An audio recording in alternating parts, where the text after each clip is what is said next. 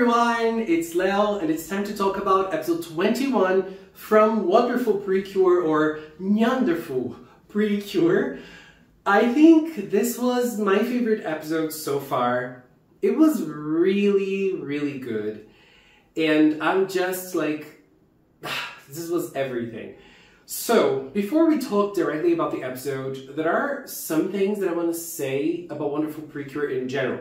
I feel like there are two things that can act as a north for us to discuss about this episode.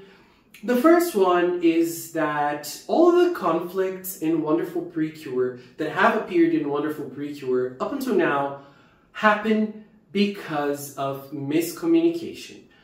All of them happened because the characters did not know how to communicate very well. We have to remember that the gift of communication between humans and animals was given by Nico-sama, or a deity. We don't exactly know if it was Nico-sama, but we can, put 2 plus 2 and say it's 4, so I will say it was Nico-sama. And the second thing is that I feel like in the world of Wonderful PreCure, so far, there is no malice. There's no evil. Even when you think about the villain and the wolf that appeared a couple times, there's no evil in Wonderful PreCure. So every time there is a miscommunication between the characters, there's no one who's wrong and there's no one who's exactly right. The two sides have a good argument in their favor, something good about what happened and what they're thinking. I feel like this is something that happens in Wonderful PreCure, and I feel like Yoshimi Narita, the director, the main writer of the season, is doing a stellar job in terms of the writing of the show. The world that the team has been creating is really interesting, and even though I miss the combat, I do understand that in this season, the concept of the chases, it works very well with the rest. I do miss the combat though, not gonna lie. But now let's talk about episode 21. In this episode, Yuki goes to school, and we have lots of funny moments of Yuki being a cat. She is sitting together with Mayu and then talking to the guy that sits by Mayu's side to tell him to leave. She is such a diva. I love it. After that, that very funny scene, we have Komugi interacting with Yuki, and I love Yuki's poker face. She does not move an inch. And at that moment, we have some nice back and forths between them, like Komugi telling Yuki that she wants to teach Yuki stuff, and Yuki's like, I never asked you to teach me anything. I love how cold she is sometimes. And the one thing that I found really lovely is the fact that they call themselves Wonderful PreCure.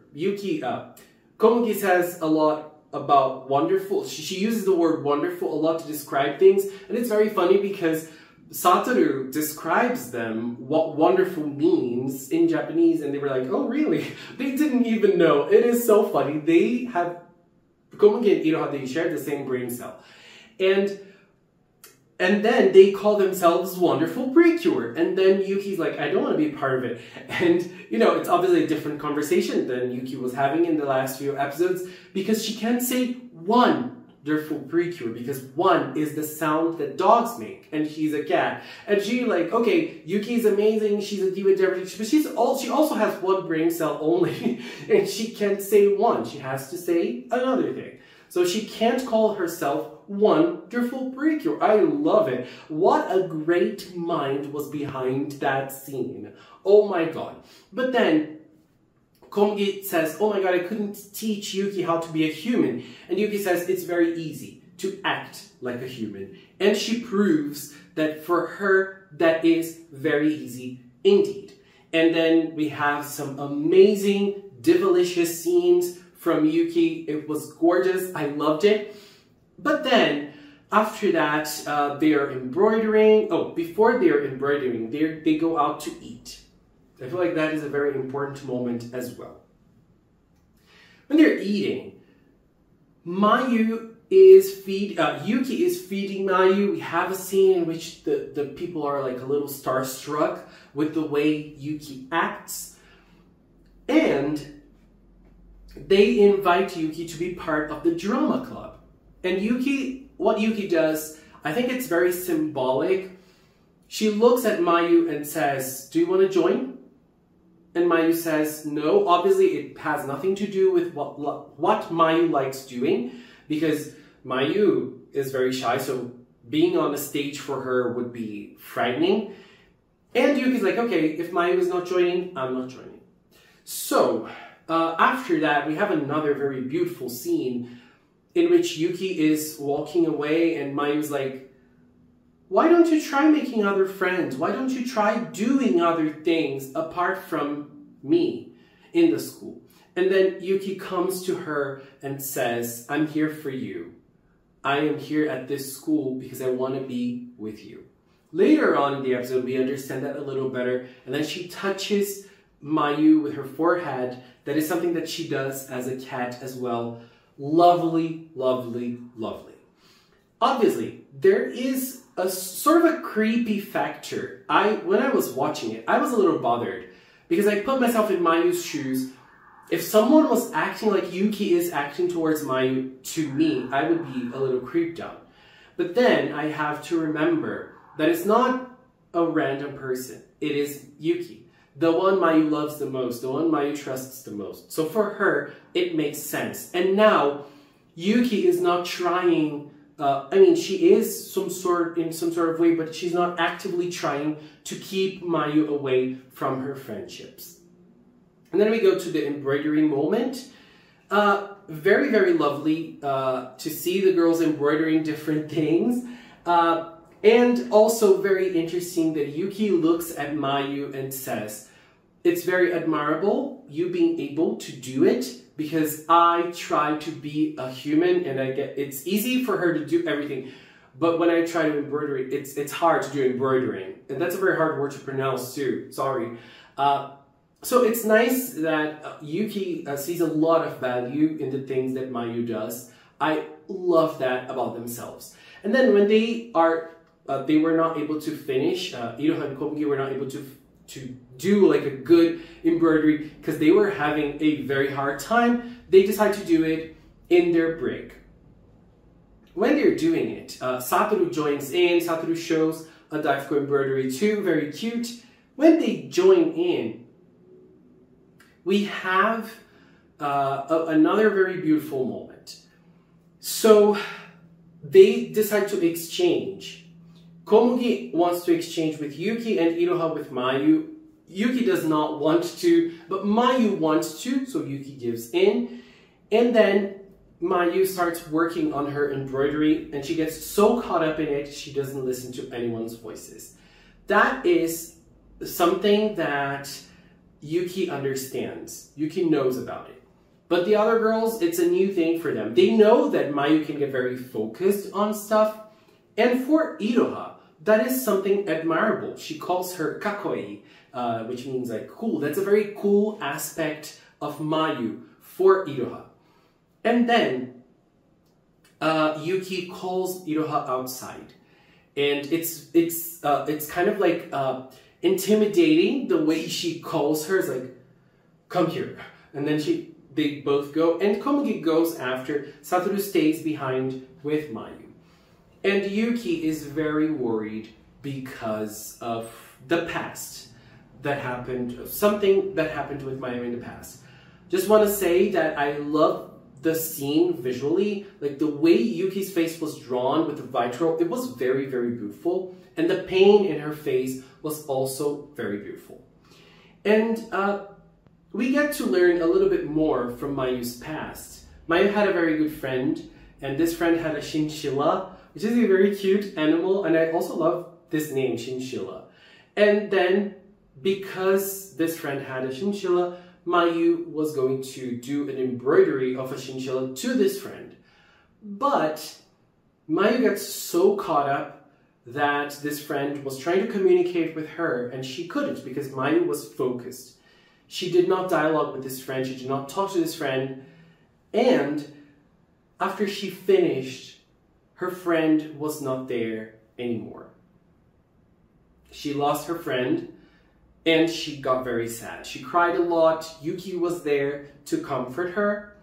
And now we know what happened in the past in Mayu's life, in Mayu's previous school. That just adds to her hardship of making friends, right?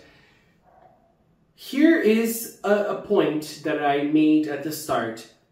Miscommunication.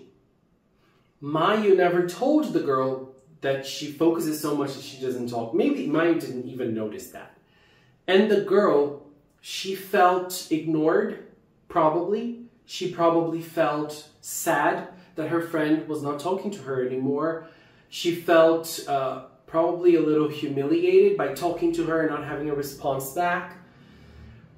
So, as I said before, there's no malice. There's no right or wrong. Both sides ended up hurt in this situation because there was no communication. I think that it was very easy to make Mayu a target of bullying, for example, but they didn't. They went out of their way to create a situation in which there is no villain. And I feel like that is real in every situation in Wonderful PreCure, in every conflict in Wonderful PreCure. I feel like this is going to be the case in the main conflict, not the main conflict, but the conflict of the PreCure side of Wonderful PreCure as well. Everything is being very consistent in Wonderful, and I don't think that's going to be different. And so, Mayu is scared. Yuki is scared. Yuki does not want to see Mayu going through that again.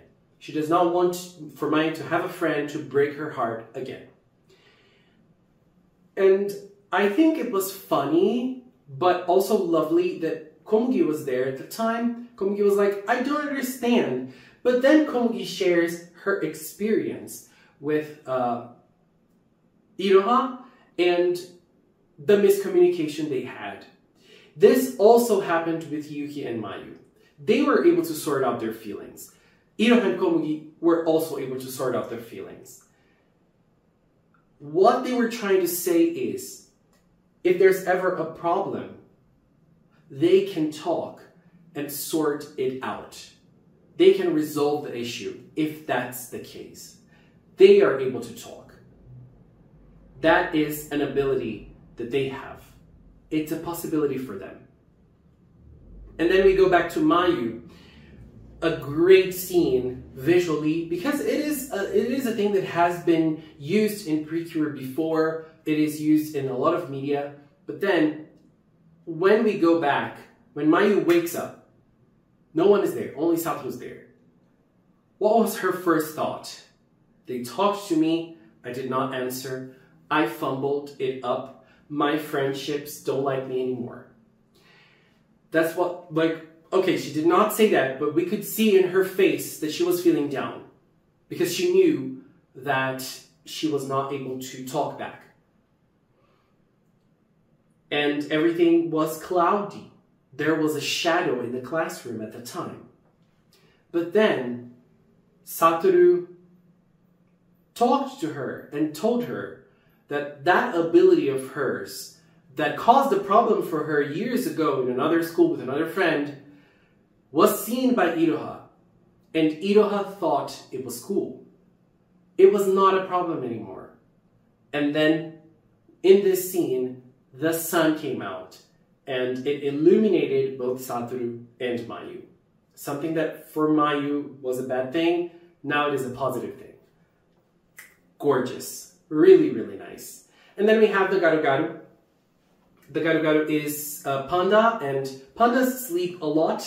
So the Garu Garu made everyone sleep with its power. But thankfully we had Komugi, and the writing in this episode is so smart, even in this part, because I feel like, for the most part, The chase scenes, they're very unimaginative and they lack a good writing in most cases. In this episode, it was very different because they were very smart with the sleep thing, because when Komugi gets sleepy, she gets very energetic, and that's what happened here. She did not let, I mean, they ended up getting sleepy, but she woke everyone up so they were able to transform. In the transformation, now we have the roll call or the introduction of Cure Nyami and Cure Lily, and we have the dual transformation and both of them posing together, calling themselves Wonderful PreCure, because Nyami cannot say wonderful PreCure. I love this. And they love the name, and then they go out and they try to do something against the Garu Garu. Cure Wonderful is there, she's trying her best, but she can't do much. You know, she uses her body, but you know, the Garu Garu is sleeping, but it's not dumb, baby. And it was trying to get sleepy, it was trying to make them sleep. Cure Friendly slept very fast. Satoru also slept, but Nyami and Lillian were trying their best, and you know, at the end of the day, they were able to stay awake, even though Lillian almost slept. But then that scene was kind of fierce. I love how gracious they are. There's a lot of poshness in their movements, so I really liked it. It was a beautiful scene nonetheless. And when Satoru is sleepy and talking about pandas, he says that pandas like tires, and they play with tires a lot. And so Cure Nyami, to my surprise, slayed. I mean, I'm sorry, to my surprise, I mean, what she did was very surprising, but she always slays, so it's not a surprise if she slays. So she simply goes in, she uses, for the first time we see the Amity Ribbon Tambourine being used for a kid-eating animal. I absolutely love her animation for that. Oh my god, it's so cool. And she uses the kid-eating fox power to turn Cure Wonderful into a tire. Oh my god, that was so smart. Wonderful wanted to play. She had a lot of energy. A tire is a good thing for a panda. The kid-eating fox has this power. Cure Nyami got all of it together and used it. Cure Nyami, you are a queen. Oh my god, girl, I just love it. And so the tire is used in a very funny way, obviously, as Komugi always does. So we have Amity Lumiere being used, the panda is purified, and now we have the kid-eating panda back. Kid-eating panda, very cute. And for the first time, we see the animation of Nyami and Lillian healing and bringing an animal back to Nico Garden. I didn't really like this animation. I don't like this animation for Wonderful and Freddy, and I don't like it for Nyami and Lillian either. It is so slow, it is so boring, and there's some CG scenes in the middle. I just think it's weird. I don't know. They're pretty, and I do like the visuals, like the aesthetic for Nyami and Lillian. It's very pretty, the green and the blue together with the way they use, like it's very like minty. I love it, but that's like, I like the aesthetic, and that's it. So at the end of the episode, we have them trading the embroideries. Obviously, Mayu does the best one with Komugi and Wonderful, very cute. Iroha's one is also cute with the way she drew Yuki. Yuki gives a shout out to the best cure ever, Cure Butterfly, by doing a butterfly for Komugi. Obviously because Komugi is a papillon, and papillons are they're the names of her dog breed, and also it's a butterfly breed as well. So you know, she drew a butterfly, makes a lot of sense. But in my dreams, in my fantasy, she did it because of Cure Butterfly. And then Komugi does a snowman for Yuki, and you know, horrible, but with a lot of soul, obviously, and it makes Yuki laugh. Obviously, Yuki and Komugi now have a relationship, and I just love, again, the writing. Stellar. It is so good how they're able to do things naturally. They did not have to shame Yuki. Not even once. She has her way, she has her personality, and Komugi can be a pushy person. And Yuki does not like that, but they never really shamed Yuki for anything. It's just natural the way their friendship is happening and evolving. Everything is wonderful. Anyways, ladies, this is my view on episode 21. Particularly my favorite so far from Wonderful PreCure. Very, very good. Next week we have a Komugi episode. And we have a character that looks very cool as well. I just loved this. And I just loved the empty ribbon tambourine being used for the kidding animal. I cannot wait to see Lillian using it as well. But Nyami does layage as she always does. Also, I think next week we're getting a new ending. Fingers crossed for a new ending next week. Anyways, babies, this is it for now. I want to take this little time to thank the members of the Magical Cinnamon channel. If you're a member here on YouTube, on Patreon, if you support me on Throne, thank you very, very much for your support. And if you've watched up until now, thank you so much as well. Thanks so much for watching, and until next time, bye-bye.